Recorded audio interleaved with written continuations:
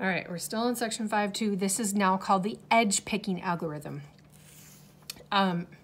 Same idea. It's trying to find a short path. It's going to be different. Might give you a different answer than the greedy algorithm. Might give you the same answer as a greedy algorithm. This one's a little more exact though, okay? So the edge picking algorithm. We're still trying to find a Hamiltonian circuit. We're still trying to use all the vertices. We're not using all the edges, just all the vertices. So here's what you do. You mark the edge of the smallest weight in the graph. So you look through the whole graph and you find the shortest one. If there are 2 or more edges that have the same weight, pick one, okay?